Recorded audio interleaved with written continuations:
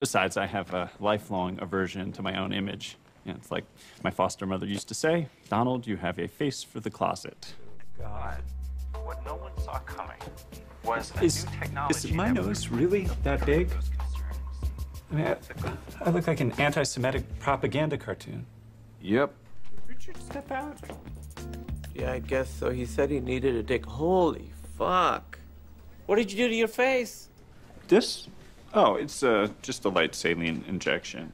It's temporary.